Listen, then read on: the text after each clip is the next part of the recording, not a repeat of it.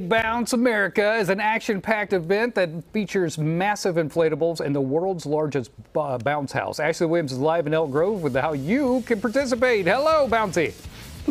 Hello. So 16,000 square feet we're talking of, basically just inflatable fun. This is what they call an inflatable amusement park. How fun is this? This is the first time they've been back, I believe, since 2018. So this is exciting for the general area. This year, Bradley Ranch, we've been here so many times, they are hosting. If you take a look around, they are just in complete setup mode, everything underway. Kicking off tomorrow, but in terms of the setup, that's what's happening right now. I'm going to bring in Dex. Dex, good morning. Good morning. How are you? Good. I can't believe the magnitude of what we are getting ready to witness. Oh yeah, you hear the world's largest bounce castle, but you don't really understand until you see it. Guinness Book of World Records certified.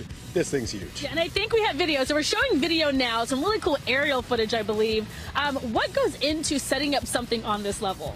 Well, we travel with a huge crew. It's big logistically, and then we come in and we rely on local labor and we get it all done and set her up. Yeah, so what's cool is, even though you're setting up now, you were able to set up a little piece for us to try. We'll do that next hour. But again, watching this and seeing this in video, what is it that people love about this experience? It's a great day out with the family or with some friends. You know, I mean, you're outdoors.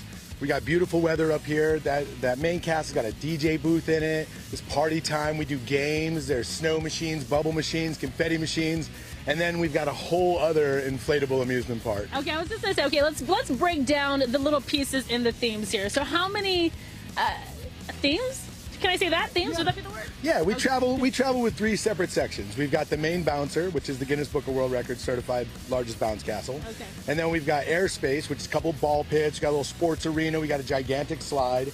And then we've got the giant, which is behind us over here, and that's a quarter-mile inflatable attack-style obstacle course. And I'm really excited because we are going to get a chance to bounce through. We might even work on a little double camera situation. But really quick, in case you've wondered what it looks like to set something up like this is, you see the guys over there. Now, you told me, Dex, you said, listen, right now nothing is set up.